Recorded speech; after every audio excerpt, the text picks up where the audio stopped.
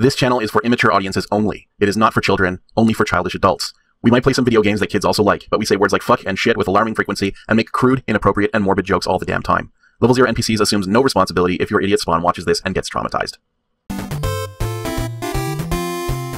It reminds me, Luke, there's this saying that people would say, and I only recently come to understand it. I don't even know if the NPCs may have already discussed this or not, but that whole cliche saying of, you know, it's like, see you later, and the other person says, not if I see you, not unless I see you first. I see you first. Yeah, that never. I was like, whatever. I never even really thought about that much, but I actually, I think. Did you guys talk about this on anywhere? No, I can't recall if we have. It might have been something that came up as an actual dialogue in one of the games, but because I mean, I think it was, I don't know if someone explained it to me, or it occurred to me that what that means is that other person, if they see you first, they're gonna like avoid you and not run into you, kind of thing. So see you later, not unless I see you first. Then that's what that means. I mean, screw you.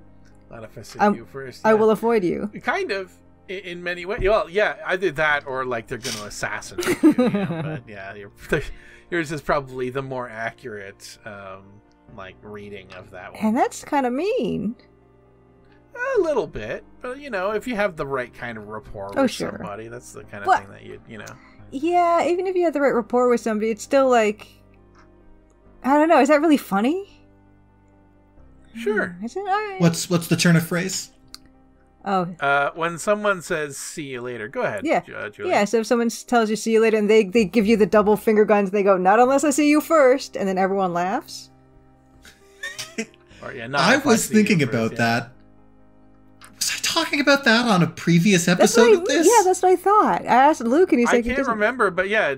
I don't remember that specifically, but like, yeah, maybe you were then if Julia remembers that as much as well. So it would have been I think pre-Julia, because that was like a way in the back of my mind, that expression. But yeah, I also have thought about how strange that expression is. I think I must have listened to it, when you guys What I thought that expression meant for most of my life was, not if I see you first means I will shoot you if I see you first, and you won't see me because you'll be dead. I might assassinate you, so you won't see me. Yeah, exactly. But I think I was calling my dad one day and chatting with him, and I said, like, that's a bizarre expression, and he says, I think the expression actually means, if I see you, I will avoid you and not be seen myself. Yes, exactly. That was my understanding. Which is much less threatening. I always thought it meant, as soon as I see you, I'm going to pull out my gun and kill you so that you never see me. You won't even hear the bullet.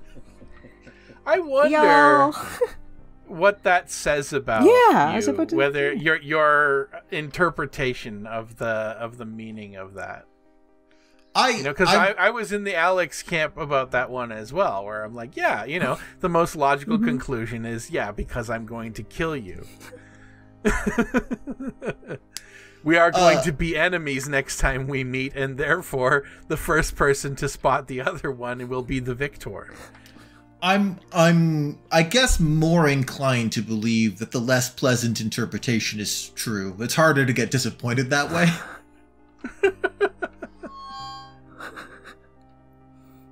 We heard you come back. We missed you, Matt. Hey, thanks. I'm just chilling. I'm even at a bad angle for my microphone. You know? Yeah, you got a little bit more reverb than usual. Probably because, All right, I'm gonna stop chilling. I'm gonna sit up straight like a big boy. Take this seriously. Chill, man. Villain? We can do a chill episode. Chill like a chill. Whoo! Are we gonna just have another mailbag episode where we listen to this nice music? I'm down. I'm totally fine with that. Yeah. I've got. We did need to empty the mailbag, and we did do some gameplay just now. Yeah, we did a lot of gameplay last episode. I mean, like, not a lot, but the regular amount. We saw like 3 new rooms. No more Jenna Elfman Wikipedia page. No more Moon Wikipedia page. Get rid of the Skeletor Wikipedia page. All right. Just to clarify my stance on the moon, if someone wants to approach me with, here's some interesting facts about the moon that suggest it might be a spaceship, Sure, I'll entertain that idea. If you want to come at me with, hey, did you know the moon is a spaceship? Then it is not more offensive for me to say no, it isn't. But that's the most fun way to say it. It's true, but it's also the most fun for me to be, no, it is not. Right? If you want to talk hypotheticals, let's talk hypotheticals. You want to throw around statements? It's not more closed-minded of me to say no, it isn't. I mean, that's right? fair. Those are the same. That's fair. I don't like. I don't. Similarly, it ties into my idea about people's beliefs. Right? People can believe whatever they want, but if someone comes at me talking about, you know, religion or astrology or tarot or whatever they want, my beliefs are just as important. So if I look you in the eye and say God is dead and we are his children, you have to respect that as much, right? Yeah, exactly. I don't actually believe that the moon is a spaceship, but I think there's something fucked up about it. I really do. It's a super conspicuous celestial body. There is no other planet has one like it. It is definitely an object of study, and we should definitely go back. Absolutely, and I think there's a reason we haven't. And I don't think it's just because it's expensive. I hope it is a spaceship. It would be a huge relief. Yeah, that is still my favorite tweet, though. The whole moon's haunted one. Yeah, you seen that one? No. Yeah, just somebody tweeted. It might have been Drill or something, but basically, yeah, the whole thing was like, shit. I'll have to look it up. Hold on. The NASA employee. Oh, yeah. Hey, you guys are back early. Astronaut, moon's haunted. NASA employee, what? Astronaut loading a pistol and getting back on the rock. Moon's haunted. I don't understand why the gun would help. I love it. That's why I loved it. For so many reasons. Like, first and foremost, guns don't work in space. Second, and equally important, I don't think they work on ghosts. Like, the established canon of what a ghost is, shouldn't that not work? And the astronaut should know that, too, which also is funny to me. I think you could put a spacesuit around the gun and fire through the helmet. You could get single shots around that. I mean, I think I'm getting that from an episode of Firefly, but it sounded convincing. I got a Hundo P watch. Oh shit! Here it comes. Gotta reach for it. Any moment now.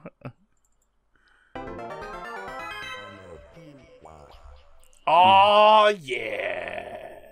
So this is gonna suck a little bit because I can't actually provide a picture for this, but my students gave me a koosh ball with eyes. And you mentioned that last time, yeah. And they named him Hundo P. Oh, Whiskey Matt said that. That's not me. I didn't. Oh, sorry. Whiskey Matt might have stolen your thunder here. But Hundo P ended up the koosh ball. He ended up inside a skeleton that we were drawing, who we named Barry the Bone Lord. For life drawing, we brought in a medical skeleton, and he ended up in his pelvis, and that's where Hundo P lives. Aww. In Barry the Bone Lord's pelvis, near where his bladder would, in fact, sit. So, has his bladder been displaced in favor of Hundo P? Well, I mean, he never had one because he did probably at one point, but Barry the Bone Lord now only has one organ, and it's Hundo P. And that's I'm just a good organ if you have to choose one. Yeah. I'm keeping you guys updated. Hard to pee without it. Yep, hard to pee without it. Hundo P watch. Can you play it again one more time? I thought for sure you were going to play it. There we go. Thank you. The college I worked at had an anatomy skeleton, which I briefly had with me here in Halifax, because I had a motion capture suit rigged up to it, because I had to do a lot of testing and I couldn't climb in and out of the suit all the time. So there was just a skeleton wearing a motion capture suit in my office, which was pretty great. That's excellent. That's absurd. Because the students, it didn't work great either. It was just, it enabled me to have something that articulated like a human that was wearing the suit for very rudimentary tests. The students named the skeleton, and the predominantly female population of the school voted unanimously for Skelehor.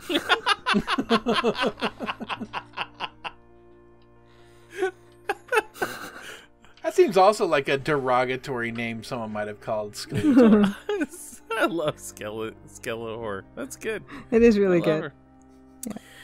Yeah. Just more skeleton notes. Anyway, yeah. Thanks everybody. Thanks for that. Are we ready for more questions? This has been Hundo P Watch. Oh, also, listen. We gotta, since we're on the Hundo P Watch,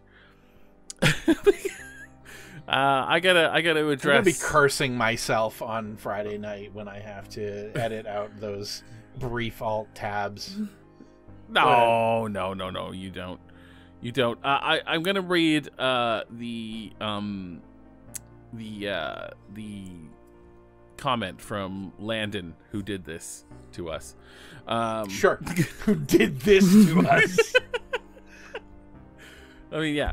I've done a lot of hilarious things in my life, but the Billy Mitchell affair is quite possibly the funniest thing I've ever done. I agree. While I want to apologize for the discomfort I caused, it would be entirely insincere.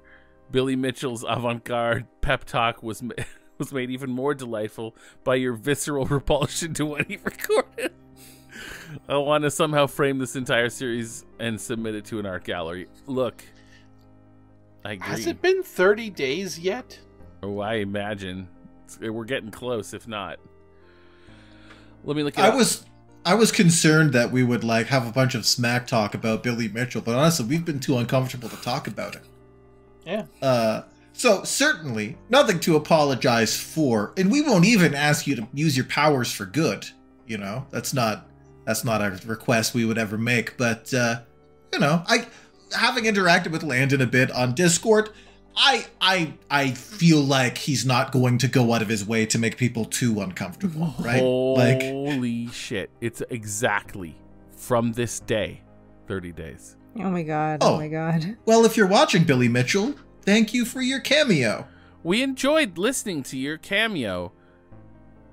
And we love you. You truly are the King of Kong. The King of Kong. Oh. You're... Luke, would you like to add anything? No. Julia? Mm-mm.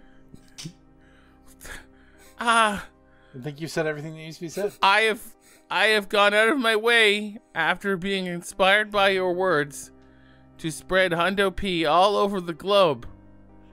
And it hasn't worked. Sorry. It wasn't a hard effort. No. I held myself back. I'm sorry. Anyway, I wanted to address that also. By the time he's checking it out today, this is not going to be out until the next day. So it's true. Sorry. You know, it's currently 12:28 in the morning here, and in Halifax, Nova Scotia, local time. Friday, April 5th, 2024. Yep. And Billy Mitchell's cameo came in on March 5th, 2024 at 10:53 p.m. So So he might miss it by a day. He might miss it by a day. He might miss this. Okay. So we can say whatever the fuck we want. Sorry we missed you, Billy, but you know, I hope you liked what you saw. Yeah.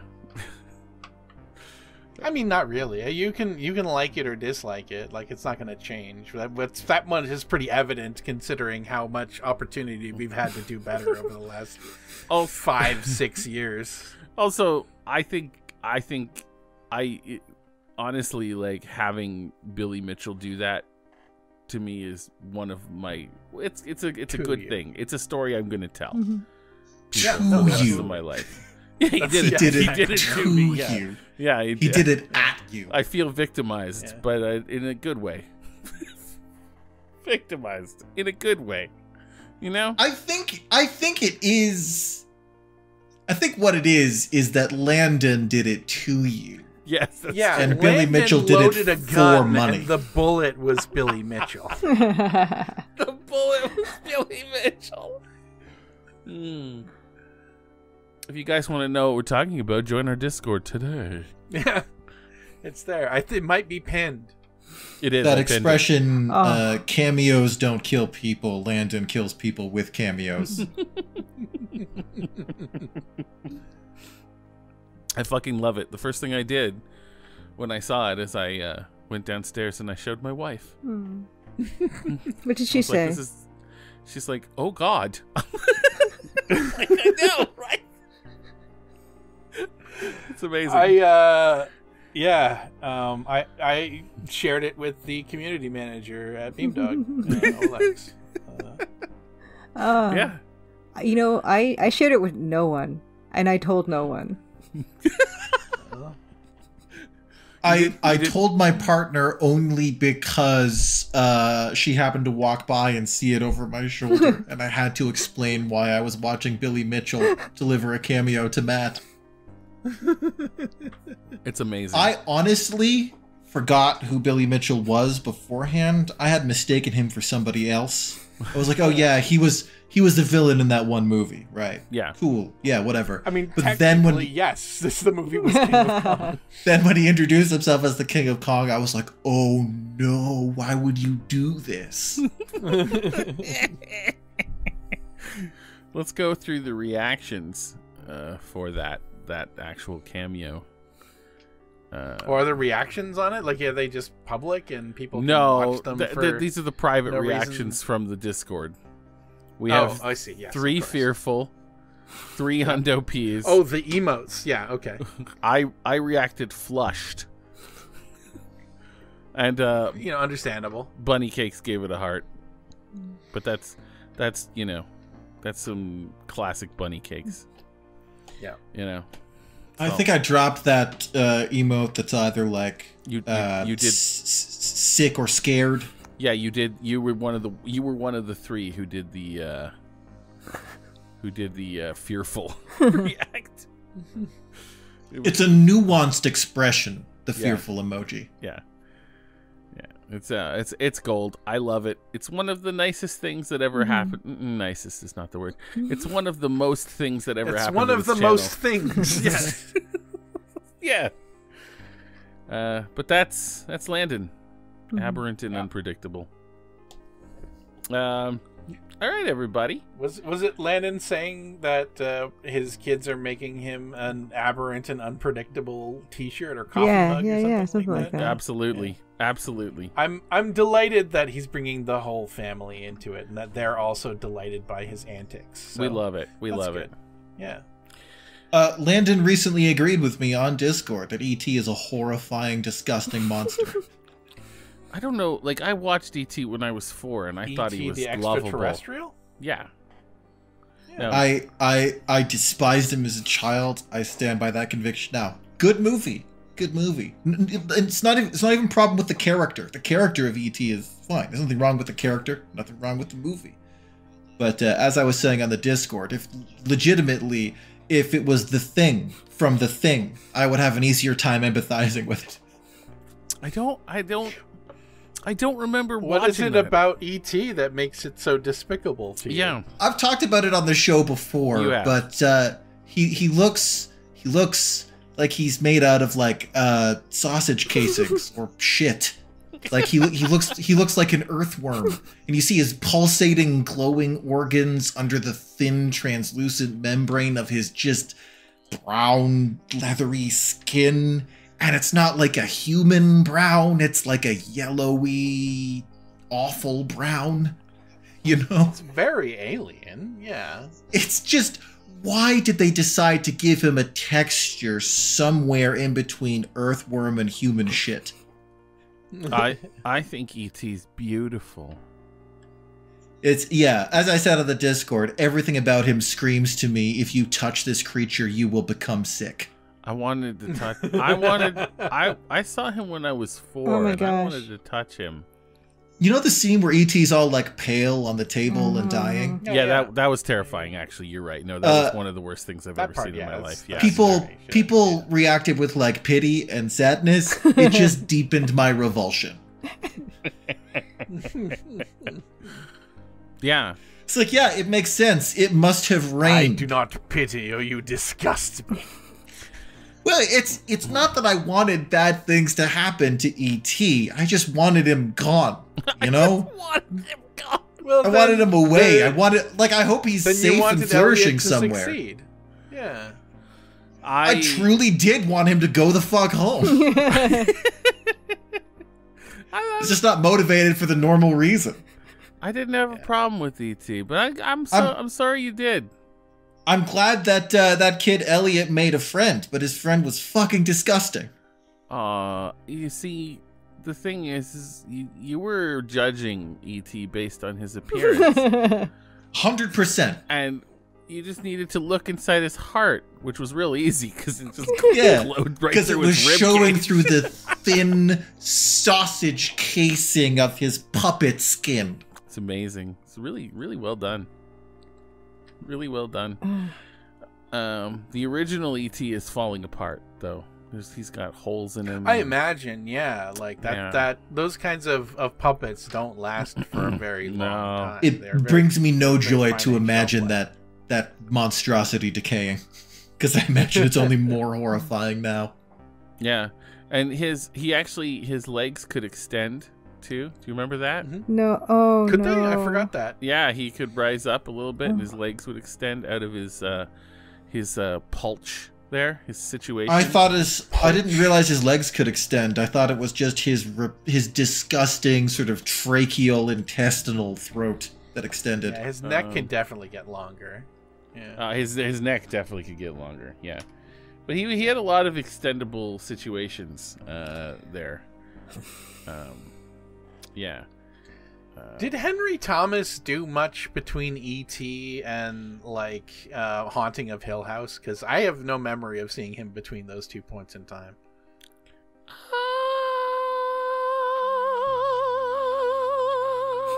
Well, let me tell you a little bit about Henry Thomas.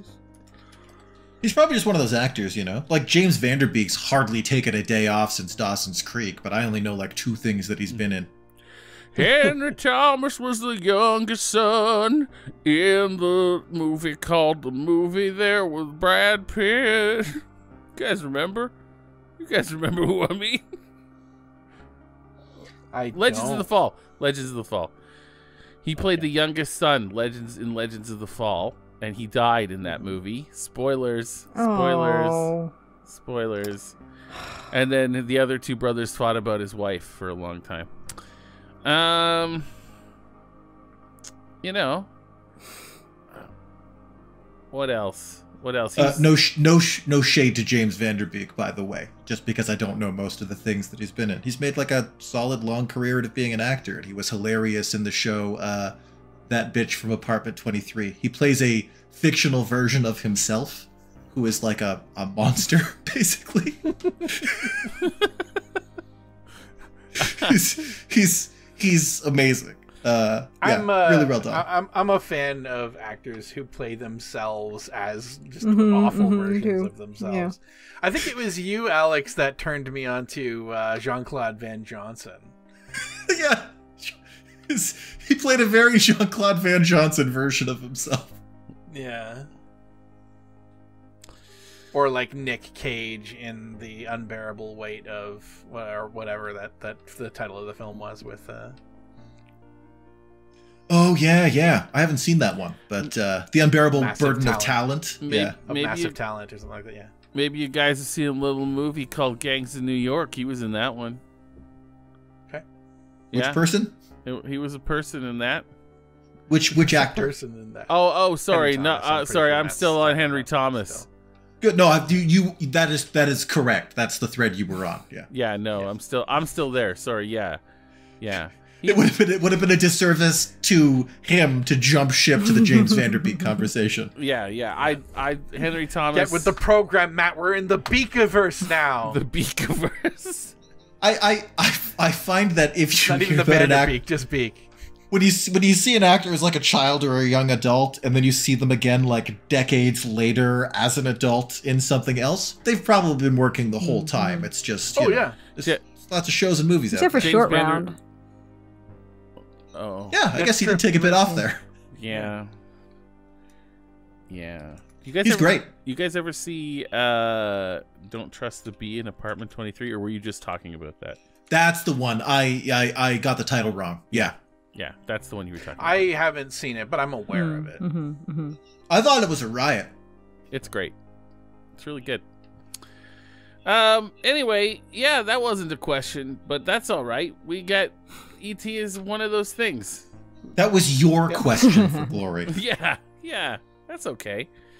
Do we have a... I'd like to think that James Vanderbeek's nickname with his friends is Beak, or the Beak. The Beak, the yeah. Beakster. The Beakster. Jimmy Beaks.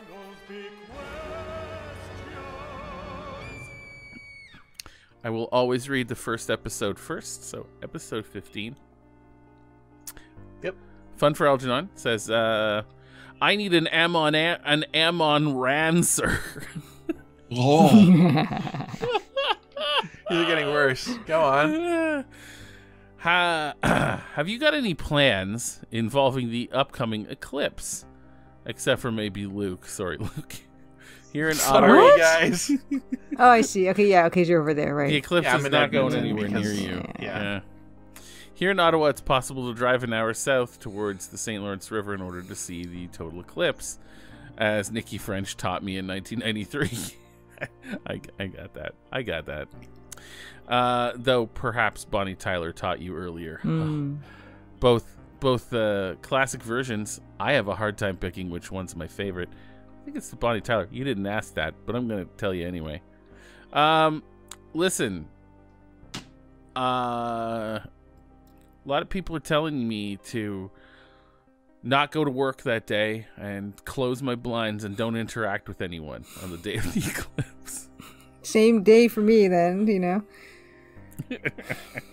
But I gotta go to work. For why? Why not interact with people during the eclipse? Just because, you know, it's the end of the world. People are gonna short circuit and kill each other.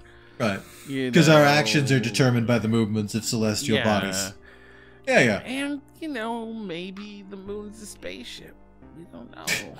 And it's gonna destroy the sun. And it's gonna destroy the sun. Because the sun is a different, bigger spaceship.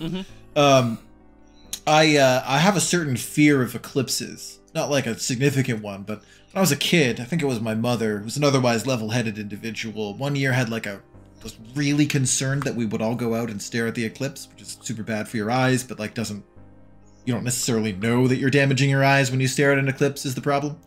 Right.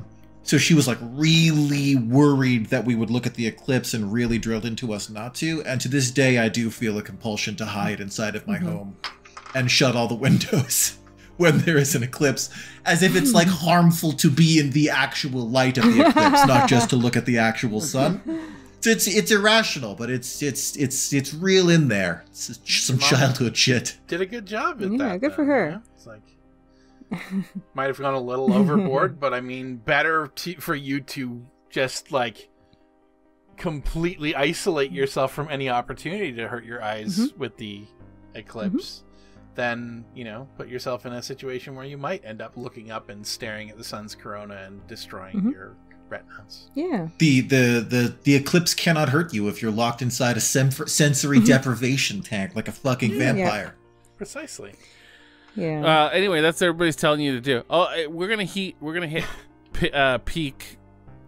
I think we're not right in the path, but we're close to get a good chunk of it. Still, it's gonna get pretty dark here. It's not gonna get real dark though. Partial eclipse. Partial eclipse. Most of an eclipse. It's 7. I think it's 80 or 90%. Anyway, we're gonna be around 4:30. 4:38, 20 to 5 locally here. So it's so weird to me the way that people will like make one of those like boxes with the slit to try to find a safe way to look at the eclipse. Yeah. You know? Just don't look at it. It's fine. People were saying on the news the other day, yeah, when it's in full eclipse, you can just look at it. Right. I don't know, man. That's great. You said they say you got like 4 minutes. You can just look at it. Like, okay. Yeah. So Science. I'm in Toronto, which like, it's kind of in that path of I should have a good. I'm not that interested. I'm afraid. And also, I mean, I don't like the idea of jeopardizing any part of my eyesight. That doesn't appeal to me. So I'm just gonna let it pass me by. It's fine. I think why don't you just look for a second? Yeah, you're right. Like if it's a total eclipse, I can look at it safely, right? So you can look at it safely. Scientists are saying that. I'm just saying you can look at. Also, right. Glancing at the sun doesn't hurt you, and it's not more dangerous during an eclipse. So if you glance at it to see what it looks like, I'm sure it will be fine. Yeah. I'm not going to do it. You feel free. I got the LASIK on my eyes. I'm not going to mess this stuff up. It costs thousands of dollars. No, forget it.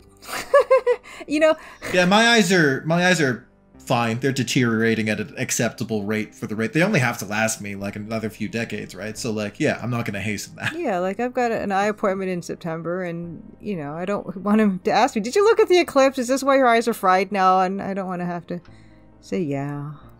Oh, no. Yeah. I did. I know I wasn't supposed to, but I stole a cheeky glance at the eclipse, and its hypnotic properties caused me to stare at it for 3 hours. Yeah, now my entire livelihood is destroyed. So that was a good decision on my part. So thanks. Yeah, I'm not going to do that. I think it's fun that people are interested and excited to see something, and people are going to travel down to Niagara Falls to see it because that's supposed to be a primo place, and I'm sure it's going to really help the economy in town for a little while and all that. So that's all good stuff. I'm not going to trust a pair of $5 eclipse glasses to protect my vision.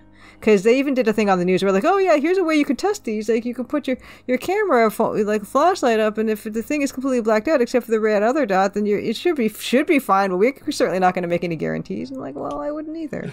Yeah, the eclipse viewing setup has never sounded like science to me. It just sounds like something that people tell themselves, But then again, like, I'm not really justifying my stance on, like, a scientific level. I'm just choosing to succumb to animal fear and hide inside away from it. Me too, whatever, man.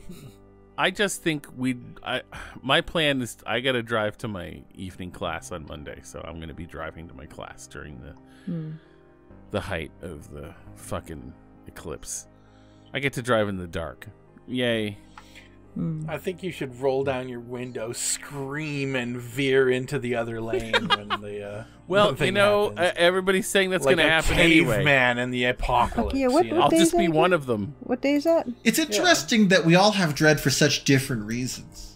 Because logistically, like logically, I think Matt's going to be fine. I have many reasons to suspect that he will be fine. Even if he's driving like towards where the sun is, I'm pretty confident he won't accidentally stare at it. But at the same time, I do find myself very worried that you have to drive to work in the middle of the eclipse. Me too. It's actually not even work. It's my training class to learn how to become a teacher that I've been doing for 3 years. Solar eclipse Toronto. Let's see, 8th. Let me write this down in my planner so I know when to not look at the window. Toronto time. Let's see here. Everybody's gonna. So to answer your question, everybody's going to be avoiding the clips like the plague here. Yeah. Yeah. Except for me, because it's going to pass me by entirely. Yeah, you're not good for you. No. Not that I sit and pay attention to an open window anywhere during my workday. So. Yeah. I guess the only scientific aspect to my fear of the eclipse is the idea that looking at it is bad for your eyes. So it's like I fear that somehow I will be compelled to look at it if I go outside, which is just pure superstition. There's no substance to that. It would be like standing in a high place. You have that weird compulsion to jump. So why don't we just, remove that, L'appel de vie. Yeah, exactly. Yeah. I interact with most things as scientifically as I can. That's one, I just can't do it. Well, yeah, I mean, I get that sometimes where you're driving in on the highway, like I could just wrench this steering wheel really quickly and firmly to one side. Oh, intrusive thoughts are great. Yeah, so it's just like, I know, so it's not like I'm going to, but it's just like, why don't I just, but I have to drive sometimes, so yeah, I'll still do that, whatever. But, yeah, like, I'm not going to invite that into my life if I don't have to, so why not? Like, I'm not interfering with my own, like, lifestyle necessarily. If it was ruining my life, maybe I'd try to combat that, but there's no need. Yeah. Like if the world does end and Matt needs backup out on the, apocalyptic streets of Halifax, I might venture out to make sure he gets home safe. He's got kids and stuff. It'll be Dartmouth. Just leave me. Just leave me to die. I think I'll try to get out there. It'll take me a bit because the people of Dartmouth may be feral, but they are also malnourished. No. So I think there's a good chance that we can. We don't have any from like Dartmouth. ailing wolves. Haligonians in Dartmouth are kind of like John Carter from Mars. John Carter from Mars. Oh.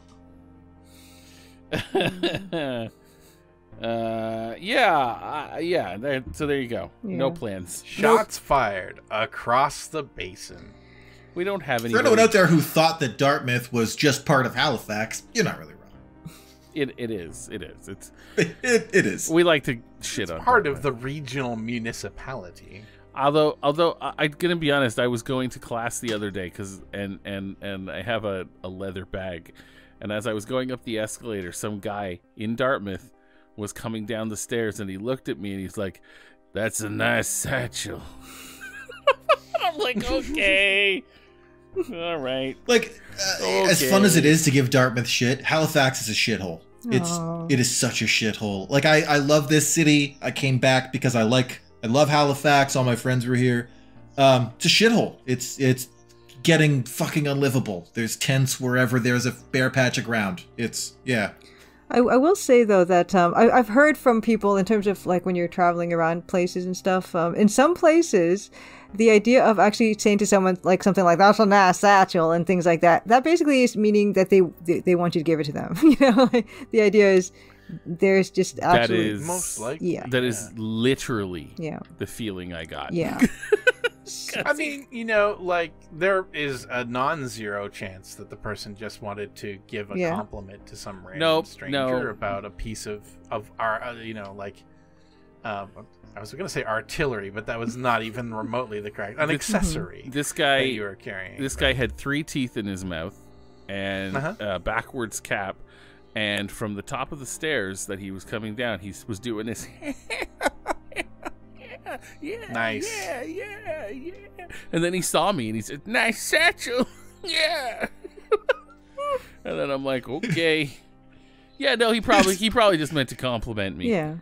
It's fine. Luke makes a good point in that a person is not necessarily evil just because they have bad vibes.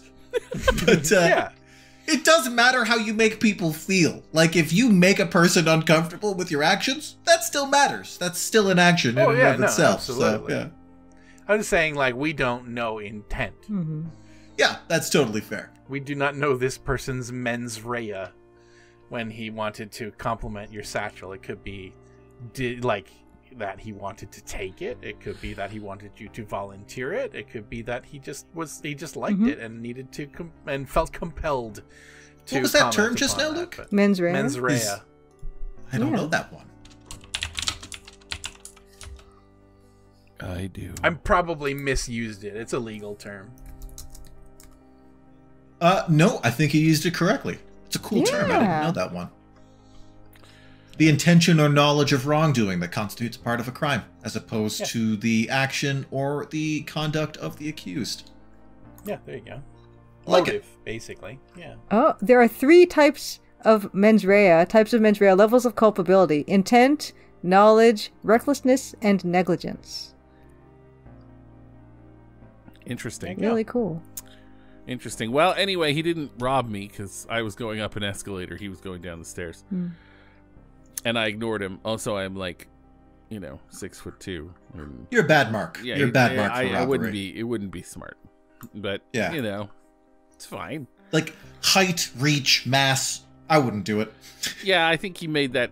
I think he made that choice, and kept giggling his way down the stairs. Yeah. Okay. There you go. Okay. New Colonel's question.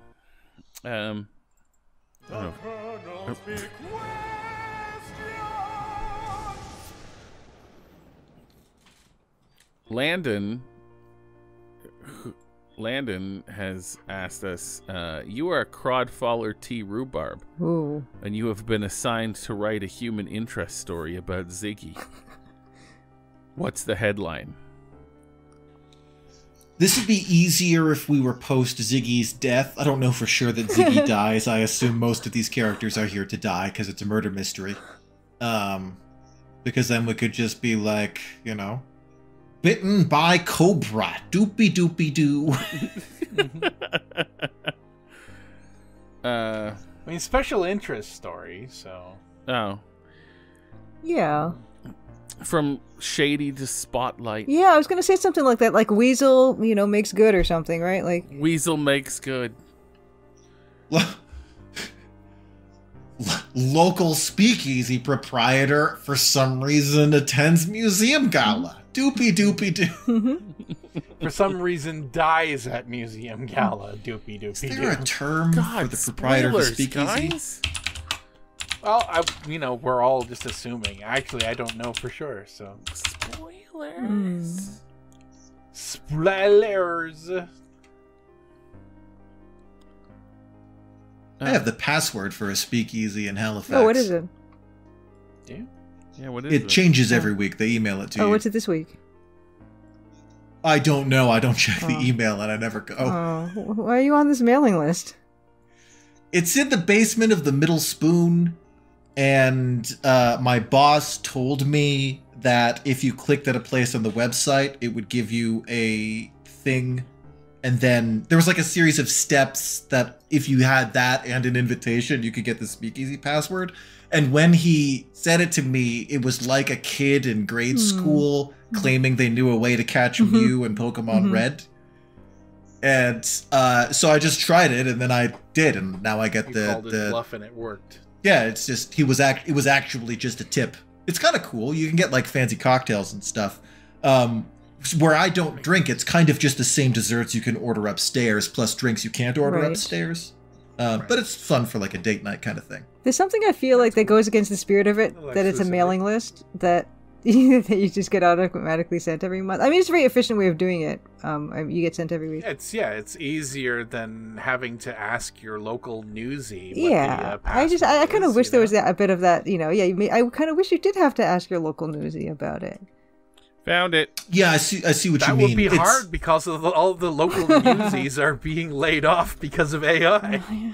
It's an interesting sort of tidbit of like internet stuff where it's like, oh, you click at this place on the website and that's how you get the password and that's how you get the speakeasy password, and the digital component makes it relatively low effort for them. Well, maybe if you had to go every time and click on the thing and then get the password, but the fact that there's a mailing list kind of like feels weird for something that's supposed to be really clandestine. You want it to be hard every time. Yeah, because otherwise, then the police can get their hands on that list, and you're all going to the pokey or whatever. You want to solve a puzzle every time. I feel like I'm pretty sure at this point speakeasy is not illegal. Well, I mean, just to keep up that fun part of the fact that it's supposed to be, like no one in their right mind would want to be on the mailing list for the speakeasy password, right? In real life, because if it was illegal, then you got that paper trail. Sure. It was sort of comforting after the pandemic ended and the speakeasy reopened that I still got the password when they were sending them out. It was just this moment of like, sun's coming out, the world's recovering. I found it. Okay. I got it. Yeah? Did you get it? I got it. Easy password? Okay. You gotta. It's not that. Yeah, you don't have to be Batman. It's not that well hidden. You gotta. As soon as you told me to click on something, I found the thing that looked the most suspicious to click on. Yeah, you click around a bit. Basically, the entire process is once you know there's something to look for, the puzzle becomes relatively easy. What's the solve. password? I have to know. Okay, well, I'm entering my email address right now. All right. Oh, I can probably log into my email here. It's a race to see whether Matt or Alex can get the my speakeasy loud ass password first. keyboard. I have to pick what a bus is. The only constant in life is change. That's not a word. That's the password? That's the passphrase. But you actually have to... I've only gone to the speakeasy once. And you have to go up to the person and say, the only constant in life is change. And when I did it, the person working really let me hang for like 3 calendar seconds before saying, come this way, and sending me downstairs. And that moment of embarrassment and dread felt very authentic. Oh, God, that sounds terrible. Oh. Yeah, you've sold me on never doing this just much. now from that one description. Yeah. Like, that guy has a little bit of power, human right? interaction in the he's first got that little bit of power, and he loves it. A little bit of power. Yeah. He sensed that I was a real square and had never done anything like it. And he just deadpan face looked at me for 3 seconds and let me feel like I was an idiot. Just really let me stew in there for a minute. And then smiled and said, No, I don't play that. No, I would have turned around and left. Like, no, you don't. No, we don't do this way. Full retreat. Bye. Break a glass and leave. Yep. I would have raised my eyebrow and just turned around and left. In video game terms, that would have been a quick load for you. Just F8, no to that. You just come in and shoot him I'll just instead. watch the Let's Play on YouTube with that one, because I'm not going to do this one. Yeah. No. No. That really annoys me. I'm down. I'll play along. I'll do it. I'm in. Can you just imagine if we all came as a group and that happened, and I'm like, no, and then Matt's like, no, yes, I'm totally, and I'm like, we got to do it. Luke, are you in or out? When you come down here. Oh, when are we having? I mean, I meant to bring this up. Sorry. When are we having NPC Con? Oh my God! NPC Con. Level 0 Con. Okay, so I'm gonna be releasing my game probably late summer. Ish. So I don't want to come to the Maritimes in friggin' fall and winter. That sounds horrible. Whoa. Well, because of all the snow. I know about the snow there, you know? Fall's fine. Fall's fine? Winter sucks. Winter sucks. Maybe fall, but like it kind of depends on how the game. Nova Scotia is kind of normal until like the end of November. Okay, I might be able to do that after like post-launch maybe. Chilly, or like at least maybe like next the following, spring or summer or something. Like what's a nice time to visit? Let's like God, August is so fucking humid. Yeah, I wouldn't suggest. Yeah, I would. I would actually, honestly, September, like the later half of September, the early part of October are the best times to come. And if you plan like a year out, maybe we can put out the call to any PCs. Oh my God! And anybody who wants to come, and for some reason fly to Halifax, Nova Scotia. We'll get a little venue. Oh my God! Okay, we'll do some misery tourism in Nova Scotia. We'll have some drinks for those who drink, and we'll chill. We'll hang. It'll be fun. We'll have a classic maritime kitchen party. Come over to my house. We'll be so up for that. We'll have fun. Yeah. My house is fine. My house is great. I'll even clean up. When I first started working with Matt, he would sing little songs to himself like he still does, and the lyrics would always stray to something along the lines of "Come over to my house and stay there forever." It was a permanent invitation. It was "Come to my house, you can never leave," kind of like a Hotel California situation. Yeah. But he later did actually invite me to his house, which was disquieting. Yeah, I was gonna say, because it was like, can I leave after? Is it permanent? You can come over to my house, but you're never leaving here. You guys are gonna love it. You're gonna love it. Come over to my house. I want to. If you guys ever do find your way back to Halifax, I'll take you to the speakeasy. I don't want to go there. We'll do it. We'll all Not go. Going. No. Oh. Well, I'll do the password if that helps. If he does the same pause though, I'll be like, "You're still doing the pause?" I'll say that. It was one guy, one kind. I'll even do a dry run if you want to make sure it's not a shit show, if that's the concern. Or we could just not go. I didn't mean to make it sound that horrible. Oh, but I just I wasn't that affronted by it. I was kind of like, you got me. I'm kind of a square. No, don't make me feel that way. If someone makes me feel that way, they're an enemy for life. I was just kind of like, yeah, you got me. I felt cool there for a second, and now I don't. Well played. No. Now I don't. Oh, you've sort of ruined this for me. Congratulations. Okay. We got an yes, enemy for life. I love it. I'm sorry. No, I was just sorry. Not even as a fun. No, I've got plenty of hard no's of my own for that kind of thing. I always try to go about my life in a way that doesn't harm other people or doesn't make other people uncomfortable and everything. So even as a joke, if someone is it's someone I don't know, like a complete stranger, pulls one of those, it's like, not doing this.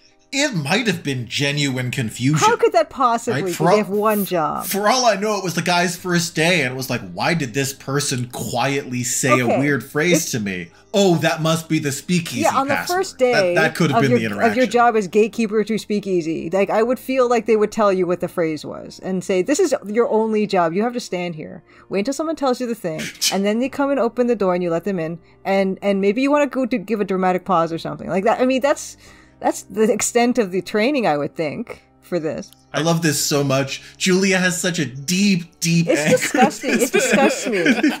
It's so stupid. I just would be so angry at that point. I mean... I feel bad to have caused you this distress. I didn't mean for it to be an incendiary anecdote. It's not your fault. It's that person's fault. It's the management's fault for, training their employees to just, gaslight people for 3 seconds into thinking feeling embarrassed when they didn't feel it's completely not justified. This is why we need to get together. This is great. This is gold. Yeah, we'll go, and if he pulls that shit, we'll just kick the shit out of him. Yeah, exactly.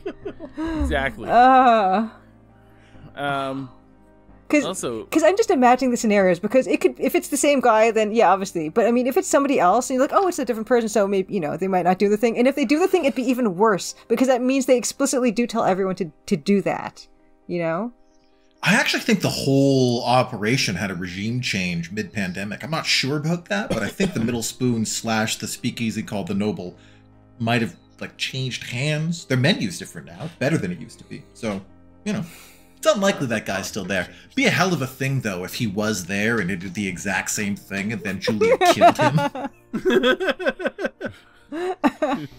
And he doesn't even know that he's her nemesis. He doesn't know that's about to happen. He just forgot for a second that he lives in a world full of frightening strangers who might be capable of anything. Yeah, it just any type of scenario of it is really funny to me, because if it's the same guy, you'll have a look on your face and I'll say, is that the guy? You'll probably say something like, maybe I should go over and just check if, that's a thing he does. And maybe you'd go over and surreptitiously ask him if he does that pause, and he'll say no. But to mess with you, when we do it, he gives the stupid pause. And then... It feels like the best situation here would be if we all sort of hung out, far enough away that Alex could go up to the guy, do the password, and he's like, follow me, and then you wave us over, kind of cool, that when everyone wins. Then what if he was to stop us all and say we all had to do the passphrase? Then we get to kick the shit out of him, right? I think they would. I feel like, well, sure, if he wants to, steal 3 seconds of everyone's life, like some kind of weird time vampire, then yeah, absolutely. I think I went with Vinny's niece. And the person didn't make us both say the password. Well, maybe for couples. I feel like that would just be unnecessarily inefficient. Well, sure, but I'm just saying he doesn't know that we're not some weird polycule. He's... Maybe it's when it's a party of more than 2 people. Maybe that's then you need to break it up or whatever. It's fun. We need it to be slower. I'll just say the password too. I now subscribed. Matt will say it loud and weird. Yeah. In a way that upsets people. They won't give me the password for this week. What is it again? The password is, just in case any viewer is in Halifax, although the password is good on Saturday, April 6th. Why aren't you giving Matt the password? The only constant thing in life is change? Was that correct? Yeah, the only constant in life is change, is the password for the Noble, the Speakeasy under the Middle Spoon.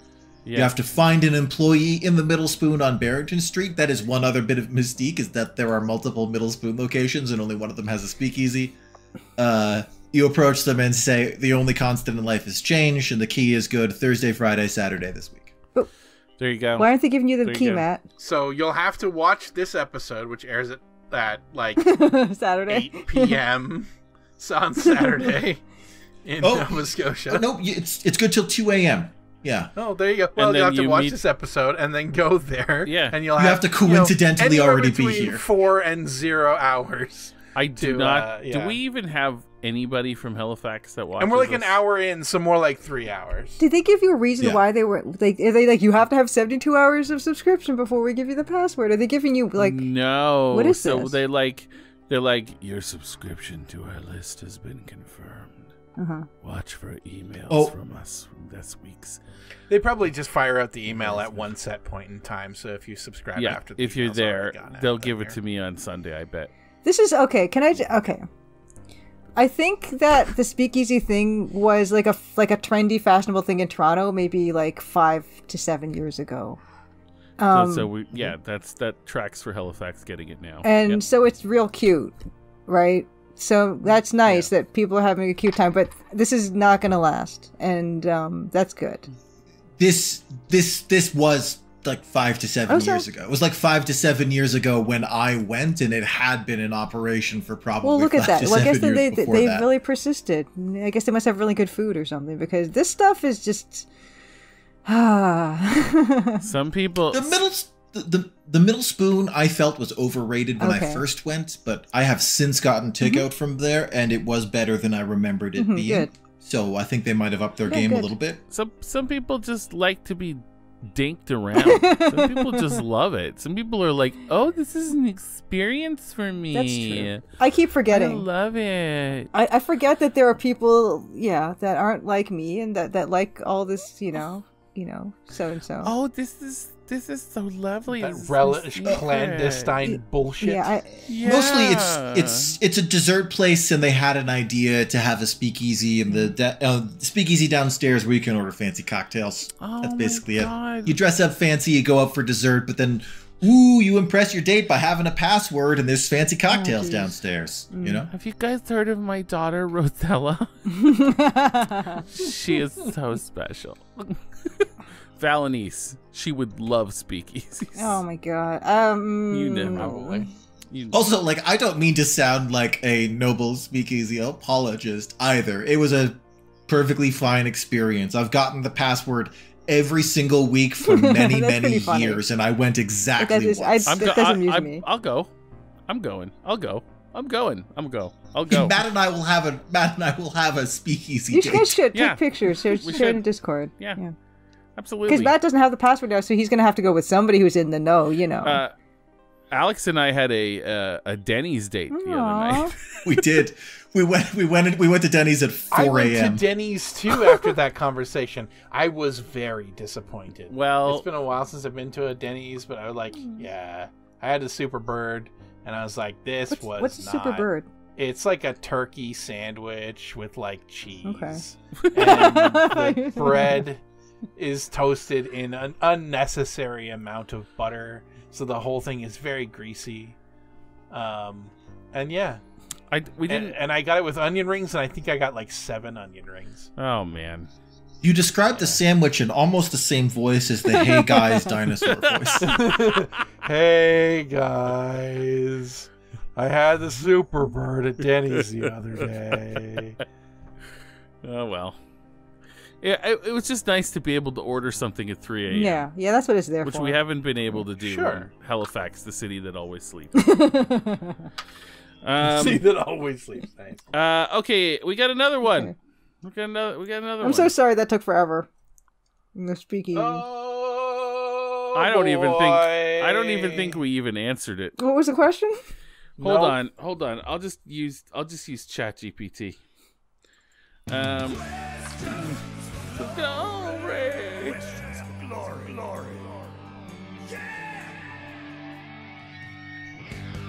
No, we've moved on. I'm not fucking kidding. That might be one of my favorite pieces of music. Period. On Earth. It's really good. It's very, very good. Yeah. Okay, moving on. I'm sure we answered Prohibition something. Yeah. People pay so much money for such shittier music, and we got that for free. Oh my god. Prohibition and problem. Okay, yeah. Well, let's move on. Idris. Somebody who's probably not gonna make it to our level 0 con. You continued, but I thought you were just gonna stop at someone who's probably not gonna make it. Idris. God, I hope Idris makes it. Both on like a personal level and for the significant percentage of our fan base that he as an individual represents. Okay. Yeah, absolutely. So this is actually an important one here, okay? Or they. I guess I don't know. I don't know Idris's pronouns. Yeah, who knows? We don't know anybody. Anybody. Yeah. We don't know anyone. Not really. No. How well you could all be catfishing us for no reason. You never know anybody. Yeah. Idris says, Amon Ra, ask you a question. My 6th anniversary is coming up, and I have some options for the night out. I've narrowed it down to 4 restaurants. Okay, so here's what we're going to do, guys. There's 4 of us. We're each going to take a restaurant, and we're going to look at it. Okay, we're going to go to their website, and we're going to try to. Okay. We're gonna go there. Okay. Okay. So Julia, you get Naadam, which is Naadam. Okay. And that's in Canberra, Australia. Okay. You take a look. Okay. Okay. Alex, you get Wilma. Wilma, Wilma. Okay. Canberra, Australia. In Canberra, Australia. Yeah. Luke, you get Saint Malo. Saint Malo. That's the word Saint and then space and Malo. And that's also in Canberra. And I'm going to take the restaurant called Chop Chop. Nice. And we're all going to go there and we're going to see without looking at the other people's shit, and we're gonna try to make a case for each one. Oh my god! Okay, and this is for our 6th anniversary. St. Malo has a 4.4 on Open Table, so that's nice. Oh, look at you! Looking at the Open Table. WilmaBarbecue.com.au hit me with a really rapid slideshow of food items. That was very kind of Clockwork Orange, just kind of like an assault on the senses. So that's not upfront great website design. I don't like to be attacked. Okay. Also, the website does appear to be non-interactive. I can't click on the menu button. Non-interactive website. I can hit book, functions, inquire, hours, or gift cards, but not menu. Okay. I'm not as angry as I've ever been, but it's a rough start, Okay. All right. Mine's really looking really good right now so far. This one, so this has, it's a 4.9 with 195 Google reviews.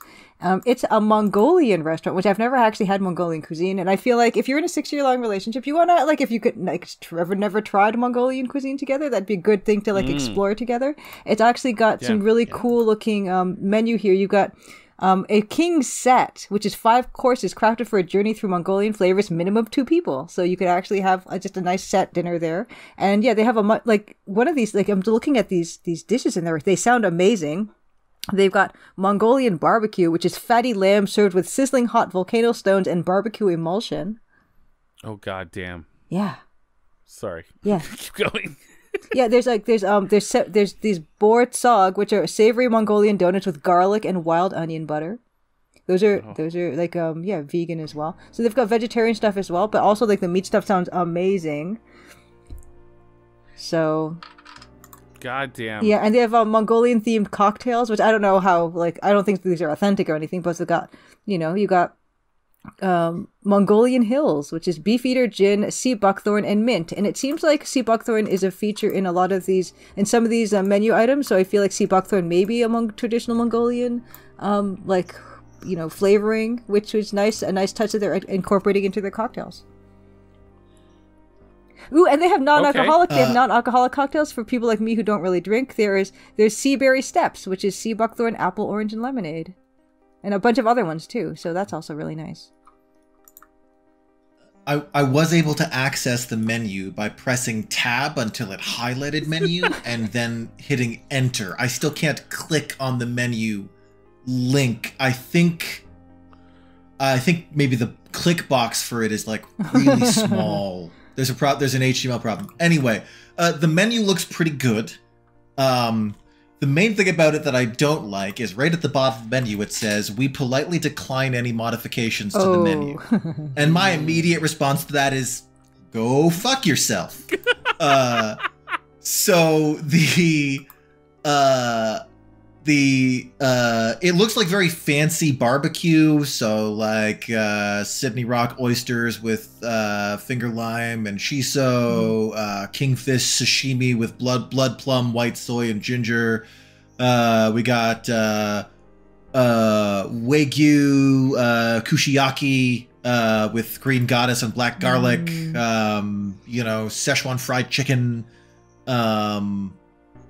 wood-grilled Wagyu with wasabi leaf chimichurri and miso mustard, pork cutlet with peanut chili crunch and garlic sauce. The three desserts are yuzu tart with wood-fired blueberries and snow cream, caramelized white chocolate brownie, salted peanut, vanilla bean ice cream, coconut cheesecake, cashew mango and watermelon. Overall, looks like fancy barbecue, if fancy barbecue is what you want, and it looks like the main thing is you order a big, like, $69 per person thing that comes with your selection of 8 of any of those, like, entree/side options, and then you make your own meal accordingly. Okay. So here's what I would say, because that menu sounds pretty good, but because of that thing in the bottom of the menu and because of the website, I think we need to cross Wilma off. I think it's the first one needs to go. It was a horrible experience, and then to solve the Sphinx's riddle to get in here. Because I get it, because a lot of these places will have like stuff like made like to order, right? So they don't want to like do modifications. You can just choose different things if you don't want something.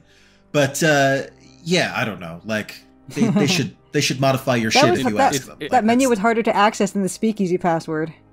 Yeah, no kidding. It was harder than becoming a member of the Noble Speakeasy. So Nadam sounds pretty good. It is. It says Mongolian restaurant, Mongolian flavors with a modern twist. And the menu is very diverse, accepting reservations online as well, so you don't have to talk to anybody. There's there's public parking. It doesn't say free public parking, but I'm assuming public parking means free. And it's just free parking. There's free parking available, so that's always good.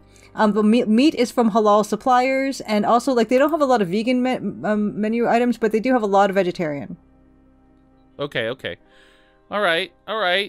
That sounds pretty good. Luke, what are you thinking about St. Malo?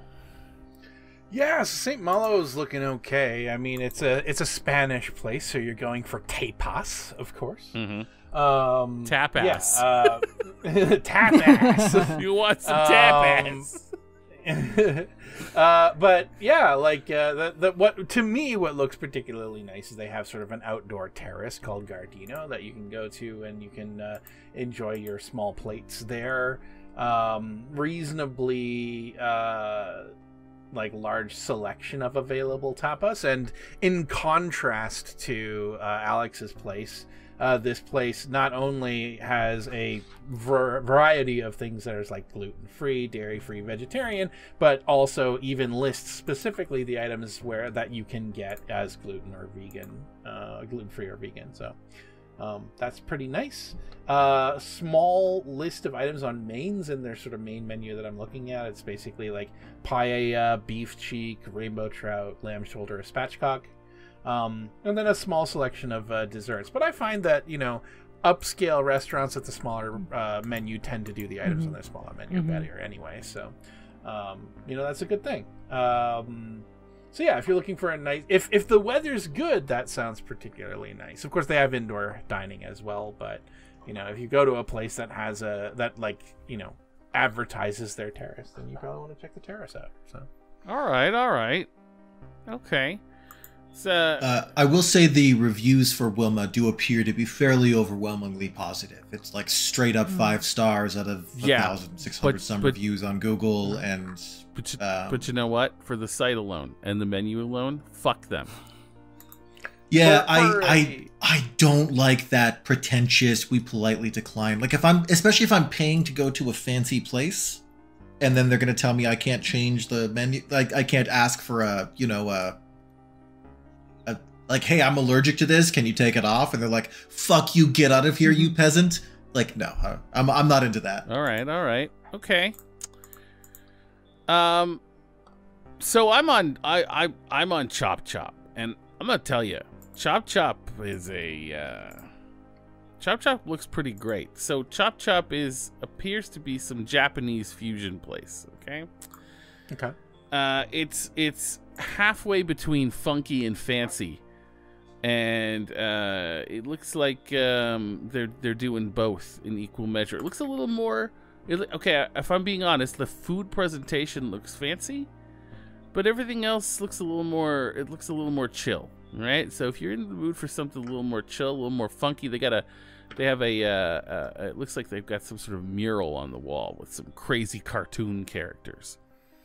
It looks like a vibe. So if you want something a little more chill, but also like it's fancy enough to definitely be considered like a good anniversary dinner, that might be where you want to go.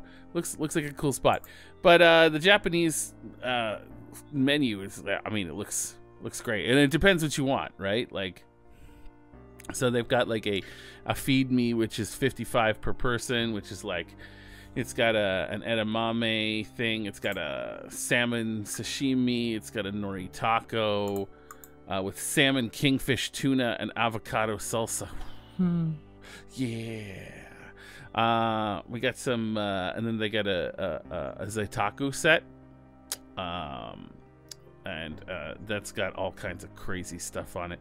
What's a zaitaku set, Luke? Zaitaku just means like luxurious.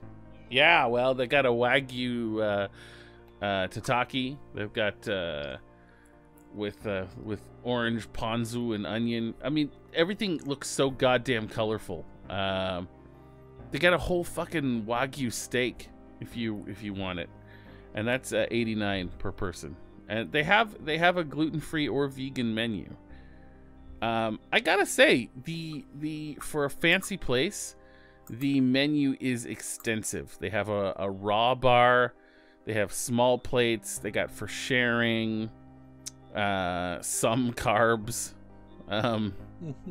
They've got a nigiri and sushi maki roll menu, and just so many drinks. If you want to get, if you want to get wasted, this place to come. It's got a lot of drinks, a lot of cool cocktails on here. So yeah, I don't know. Without seeing the other ones, it kind of depends what you want. I would just say fuck Wilma and their stupid fucking bullshit menu and bullshit website. Am I right, guys? Mm-hmm. Let's get fired up about this. I haven't seen either, but I'm on board.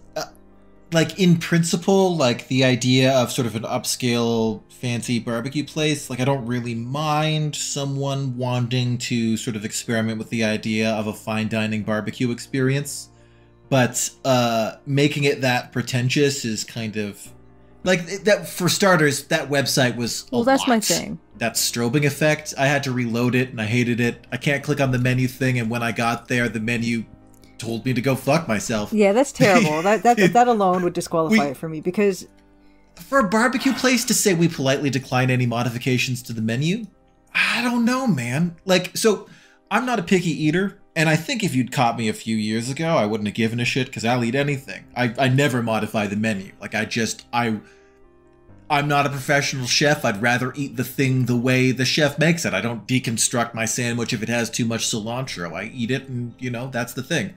But like my partner has like food sensitivities and a different relationship with food than I do, and I've grown to appreciate that someone with dietary preferences is not necessarily being picky. There's all sorts of psychological reasons why food can be a challenge for some people. And for that to be on the menu, just like, hey, I know that you're a human being and that you may have your own whole thing going on, but to us, you are a wad of cash and a seat at a table, and you can go fuck yourself. Yeah, it's that customer service thing that really bothers me. So, Idris, if you could do me a favor and actually go to Wilma as if you're going to stay, but then just immediately ask to see the manager and tell him that he's an asshole, that'd be great. Throw a bowling ball through the window. The customer service thing is the part that gets me stuck on the speakeasy thing as well, where it's just like, this idea where you're not going to accommodate people, and as well, like the menu. I mean, you've got this place. It's an expensive place. It's a nice place, and if you are stumbling at your menu, your website with your menu, that just tells me you're overlooking it. Your attention for detail is not good. Yeah. I do want to clarify that was one guy one time. Also, like, you could also argue. I love your take on it, Julia. It was just for posterity. That was one guy one time. You don't know if he was trained like that, or if that was just his own thing. But even if he was, like, I think the vast majority of people that are going to a speakeasy kind of want a little bit of theater. I don't mind theater. No, I have no problem with theater. I think maybe I don't really want to defend him because he's a stranger, and I'll side with Julia 10 times out of 10 for sure. But my thought at the time was that he was going for a little bit of theater and he was just being cheeky. But I think you make a great point where if someone's like all nervous about doing something new and then you tease them about it, like you're a dick. Life, just show them to the speakeasy. That's a dick move. Because, some people's like, I don't know, and I don't even know if maybe I didn't memorize it right, and they're nervous about it, and then you're going to pull something like that, and, like, if you make my heart sink like that for just, entertainment or theater, I'm like, no, it's completely lost on me. Yeah. I will say I'm not much of a fine dining, like, guy, among other reasons, because, like, much like pausing for much like that speakeasy guy would have to throw hands with Julia if ever he tried that. Like, anyone who asks me to put on a tie had better be prepared to be in the paper the next day. Like, I'm just not gonna do it. I'm not into that shit. So yeah, the whole fancy dining is not something that I ever really am into for that reason. Okay, so I went to all of the websites, and I'm checking all of them out. And I gotta tell you right now, it kind of depends what you're into. Nadam is fucking great if you want an adventure. Yes. Like, if you want an adventure, that's the place to go. And it's also classy. It's beautiful. It's classy. It's beautiful. It looks like, there's just stuff on there that it would be like, I've never had this in my life. This would be incredible. And the food looks really good. Not gonna lie. So I think that's your adventure choice. St. Malo, like, the fucking everything sounds so goddamn good. I think if I had to choose, I'd probably go to St. Malo. It sounds really good. It's all Spanish. It's gonna be fucking amazing. You're gonna love it. It's a little it's a little safer, but it's fucking amazing. You're going up for an anniversary. Yeah. Thing, you want something that you can rely on, Exactly. It's very reliable. It's going to be amazing. It's going to be very chill. So the very cursory glance I did at the reviews, like, most of the negative points on it were price. Yeah. But that's just... And actually the prices, I'm looking at the menu, and I don't know what the Australian dollar maps to on the Canadian dollar, so maybe it's like twice as much, and these numbers are fairly large, but, like, at an upscale place, $20 for a dessert is kind of not unusual, and $20 for a plate of tapas, or $35 for Wagyu actually seems cheap to me. So I'm sure that the Australian dollar is worth quite a bit more. But apparently it's 89 One cents. Australian dollar is worth 1,000 Canadian dollars. Yeah. There you go. The entire country is just a thin film of reasonable it's a thin film of dust over one giant golden nugget. And you know, Chop Chop is kind of it's a little more chill. But I would worry I would need to. This is gonna make me sound. I'm a little worried about the portion sizes at Chop Chop. I'm not gonna lie to you. I'm not gonna lie. Same concerns about Wilma. Yeah. Like I bet that grilled Wagyu with wasabi leaf, chimichurri, and miso mustard, where it's one of the 8 dishes.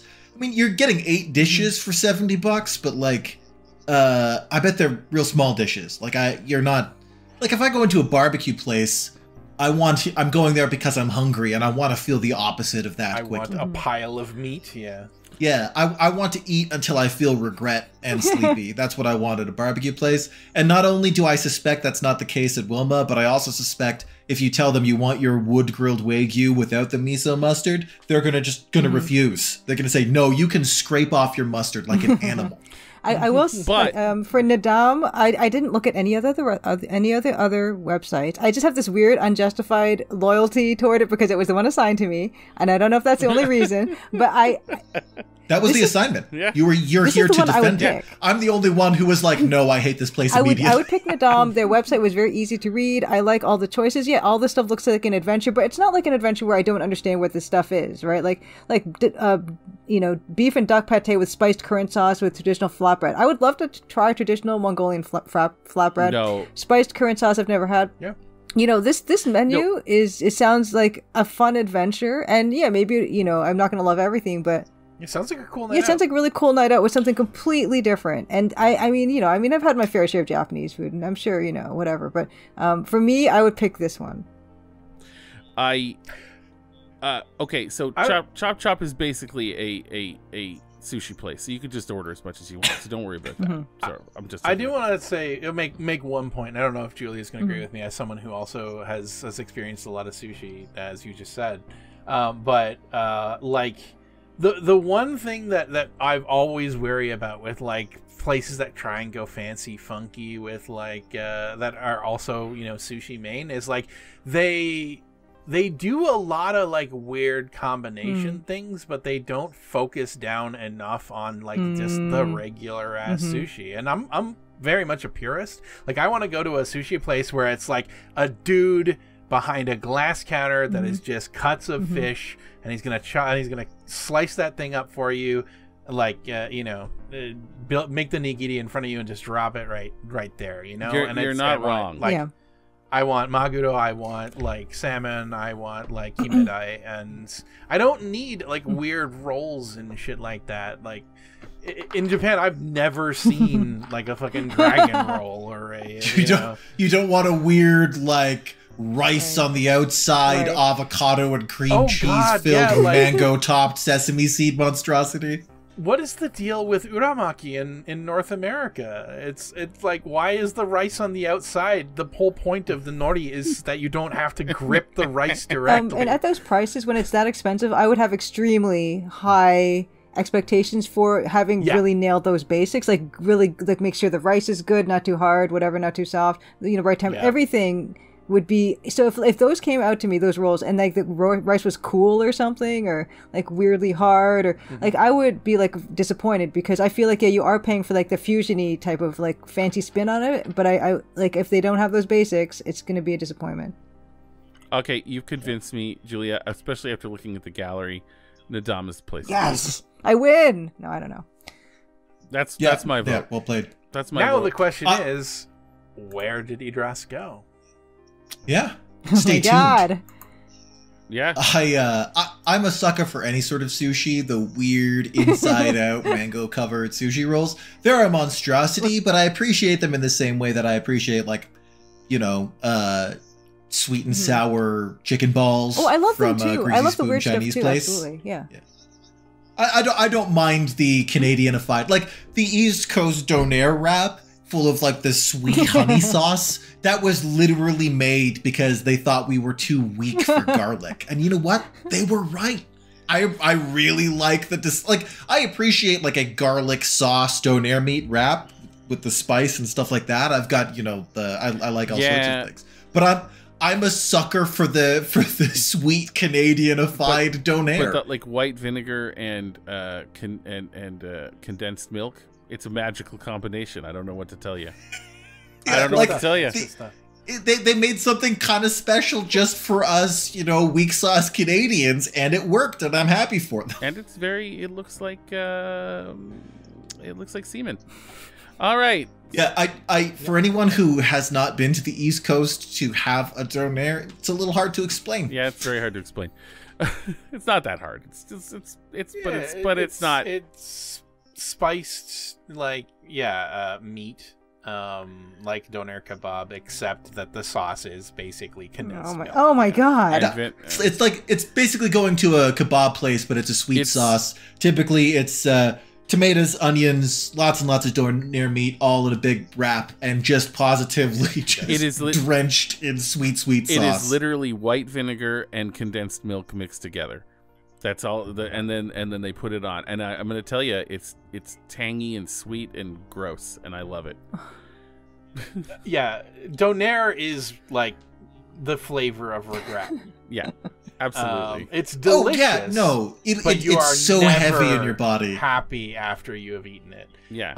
I just the other day, like 2 or 3 days ago, ordered from a place here in Edmonton called Marco's Famous or something like that, which is always a red flag. But it means they put lettuce on their donairs, don't they? No, well, I got a burger, but like they also instead of like fries, I wanted something that was a little bit more proteiny than like carby, so I ordered their donair fingers. And that was just like, it was a hot dog of donair, basically breaded, and then had like a facsimile of East Coast donair sauce, but was wrong. Yeah, it was a whole thing. I'm sorry, breaded donair? Right. Breaded donair meat, but it's like, it was not like a slice of donair meat that you would normally get. It was like the whole inside of the matzah finger was just meat. All right, it's like a cross section of it is just like it's just like meat. It's like a donair hot dog. I kind of want to try that. That sounds amazing. One of the it came like the package, the pack of them, or not really pack, but the box of them, or the little package of them that I received was like only like 8 of them, and I stopped at 6. They're about the size of like your index finger. Oh my god. One of my stranger experiences in Edmonton was going to a Halifax-themed restaurant called Blowers and Grafton, named after a street corner here in Halifax. And they had a lot of Halifax delicacies, some of which were totally fictional, that I've never had here or heard of. But one thing that they had that was quite the artifact was Pictou County pizza. Pictou County is where my mother grew up here in Nova Scotia. And with the brown, the pizza is like, it's got a brown soup stock based sauce, which is very strange. It's a little bit spicier than you would think for white people pizza, and the cheese is on the top. It's the last thing that goes on. The cheese goes on as like a smooth, glassy. That's a deal breaker greasy for me right there. It's really just go ahead, sorry. And anyway, the stuff that they had at the place was mostly authentic only in that it had the weird brown soup stock based sauce. Yeah. I'm fond of the pizza just because I had it when I was a kid and I'm not a picky eater, but certainly someone who was horrified by that variant of the pizza, I don't have any defense. No, I didn't have it until I was in my 40s, and when I did, I was like, oh, I don't know about this. But you know what? They've got a couple of them around here, and there's always a lineup. So people love it. It's actually a hell of a drive to get to like the original place that does it. I think they still do it though. Yeah, they got Kenny's around here that does that. Same thing. We got to move on, guys, because we spent. I'm so sorry. We spent so much time. We're like an hour and a half into this episode. I think we might need to stop soon. For reference, guys, we started late. We fucked around for so long because we were all super salty before we... So, like, we started recording late and then didn't actually start for a while after that. And we're barreling towards 2 a.m. right now. It's so like much later and longer than we normally go. Yeah, I got to go to bed soon. But we got Pink Bunny Cake, Spivey Lou, and Nat. We got questions from them. But all right, well, we'll answer. So we have 2 options here. We can either answer their questions very quickly, or we can save them for next week. All right, let's do it real fast. Okay. Let's do it real fast. Yeah. All right. Okay. Fast ones. Here we go. All right. Pink. Real quick, Luke, you should have a fast version of that for these moments. Just double speed. I can take it and then play it at 400% speed or something like that. Yeah. Mm-hmm. Oh, all right. Pink Bunny Cakes. Whiskey Matt mentions that he prefers Bullet. Excellent choice. Only bourbon I can drink straight. Thank you. It's amazing. Even Julia mentions amazing cocktails they had, but what are the drinks of choice for Alex and Luke? Alex, I know you don't drink, but what's your drink of choice? I like unusual drinks. I'm a big fan of ginger beer, really strong, spicy stuff, and also I like Lapsang Souchong tea. Is probably my favorite beverage. Smoked tea. It tastes like a wet campfire. It's great. I actually, it's great. You got me onto that. And just very, very strong black coffee. Really, that's what I sustain myself on. I'd like really bad diner coffee too that tastes like Sugar Crisp. Yeah, Sugar Crisp and like paint thinner. Yeah. Okay, Luke. So like Alex, actually, I'm a fan of a good ginger beer. If we're talking alcoholic, then so I like myself a Moscow Mule or a Dark and Stormy. For other cocktails, probably a Rusty Nail. I like a Drambuie. Mix it with a little bit of decent, but not like super top shelf whiskey, and you got a good drink. Awesome. Julie, do you got anyone to mention besides the cocktails? I know you're not much of a drinker either, but do you have a drink a drink of choice outside of that? Oh, I love tea. I love roasted teas like hojicha, the Japanese roasted tea. Really, really nice. That's probably my favorite kind of tea. Or genmaicha, I also really like. For those good stuff. I got some hojicha. Oh, it's so good. Yeah, I had some tonight. It's really good. Yeah, for other kinds of drinks, I don't really tend to drink other types of beverages too much. But I actually really like just tonic water with a bit of lime or something. That's always a nice thing. Amazing. And as proud members of the vampire community, we of course all appreciate a hot, steaming mug of human blood. Of course. I mean, I think that goes without saying. Yeah. Okay, Spivey.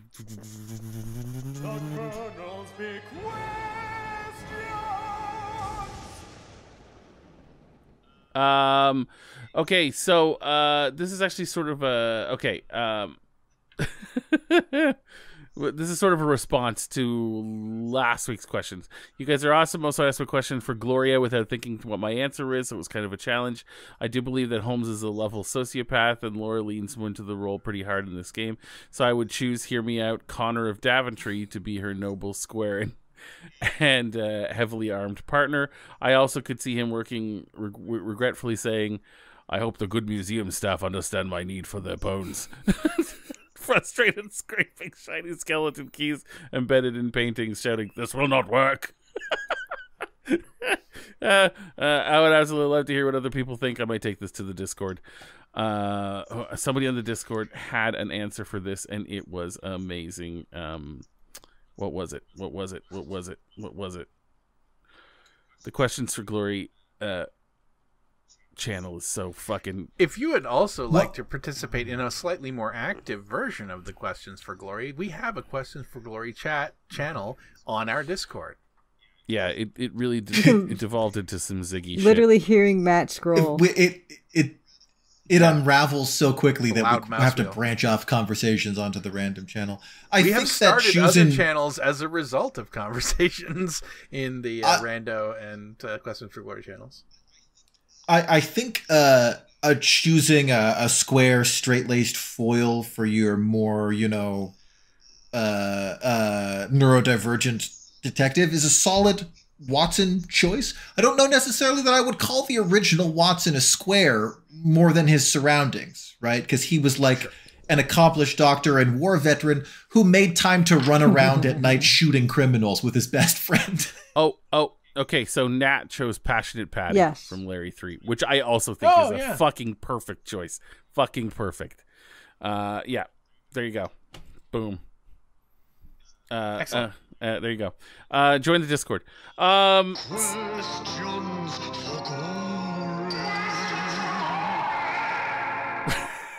Love it. Love it. Love it. All right, Nat, Colonelsby questions. There is an Amon Ra tie-in with McDonald's. What are the Happy Meal toys? I think they all have to be little plastic knives of Amon Ra. Oh yeah. Yes, that's definitely one. A sarcophagus that you open. It's got the guy inside, and you can poke squishable eyes. Yeah, oh my God. A little hieroglyphics decoder ring. Oh yeah, fuck yeah. Definitely all of the corpses. How they are a thing with little wheels that you just pull back. They're like cars. They're like racing cars, but they're all just corpses. Or like maybe you get corpse pieces and you have to assemble them like that fucked up Inspector Gadget toy. Listen, guys, I've been getting McDonald's toys for years. They're not complicated. They can't be. They have to be. They used to be. They used to be way more complicated. I know they did. Like the Inspector Gadget movie tie-in toy where you had to get his head separately, and they're all plastic garbage. You need them to hold on. Most McDonald's toys you hold on for 6 months and then you give them to Value Village. That's all it is. That's all it is. That's all they are now. It sucks. But in an ideal world, that's what they would be. We're being more idealistic and nostalgic about it for sure. Yeah, I still have a cheap Super Mario Brothers 3 promotional Happy Meal toy. That's a Raccoon Mario with a suction cup and a spring. So you'd like push him down, and it would like stay down for a couple of seconds, and it would like pop up into the air, and he would do a little flip. It's good stuff. The decoder ring is such a solid choice. Yeah, little hieroglyphics decoder ring that would forever misinform people about how hieroglyphics work. The daggers that all say made in wherever, made in Pittsburgh, except you win a special prize if you find one that doesn't say that. That's amazing. Yeah. Nice. Oh, that's cool. Yeah. I want a plastic win a free Happy Meal. Oh, that would be good. Yeah, just a free Happy Meal. I want a plastic magnifying glass that sits in a stand that's the 3 kids. Nice. Aww. Yeah, and it comes with a bug. It's perfect. That you can burn. I want a couch flapper figurine on a couch. Oh, my God. Oh, that's perfect. Oh, yeah. Yeah. The couch flapper. That would be my favorite toy for sure. Yeah, there would be no... You just press a little lever and she beckons. That's all it does. There'd be no Ziggy toy. Maybe like a head, like it's an eraser with the head shaped like his head. Oh. If there is a Ziggy corpse sprite, it could be one of the corpse toys. Yeah. Where you just, you get a piece of Ziggy. Only 10 more Happy Meals, you'll have a whole Ziggy. Trade the Ziggy bits with your friends. So you can have a full Ziggy. The possibilities are endless. It is the danger of Amanda, after all. The decoder ring is such an incredible choice. Yeah, absolutely. Thanks, everybody. Thanks for everything. Yeah. Just from. Oh wow! Did we get through? Wow. That's it. And it's only almost 2:00 in the goddamned morning. I can't believe that we went through all 4 of those restaurants. That was fun. We scienced that. We scienced that shit. Yeah. We really did. That's amazing. Hey, good luck, everybody. Stay cool. Stay safe. stay sharky. Yeah. We love you. Stay sharky, everyone. I know we only get 1 episode worth of gameplay in every single time, but that's because we spend the other episode being your private dancing monkeys. And that's pretty fun. And we only do that for now. Absolutely. Who knows? Next time we might play 2 episodes in a row. Who knows? Right. Yeah. Maybe we won't even have a show next week. But next week we'll get too big. We'll like 1 extra person will describe and we'll be too good to read the comments. Just you wait. Leave us your questions for Amanda. We'll see you guys later. Yeah. Questions for Amanda. This was slightly better done if I managed to export my audio correctly, but it was still pretty salty and meandering. Yeah. But we love you guys, and we're glad that you join us every week. Thanks, everybody. Yeah. We will see you next week, maybe. In the meantime, find yourselves a tomorrow. Hide from the eclipse. We're really into you. Have yourselves a tomorrow. Have your really into you. Stick and stay. Stick and stay. Don't stare at the eclipse. Don't do it. We don't know what it's going to do. And, we don't trust it. If the world does end because of the eclipse, whoops. I guess we got it wrong.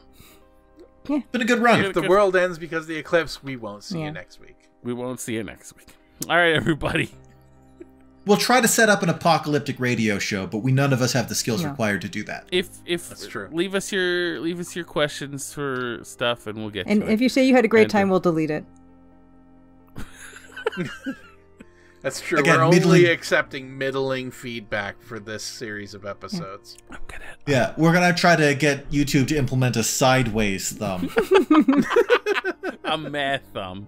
Meh. Yeah. A little wavy hand, like, I don't know, maybe. That's for Jojo. Already, that's for him. We'll do that. Perfect. I'm into it.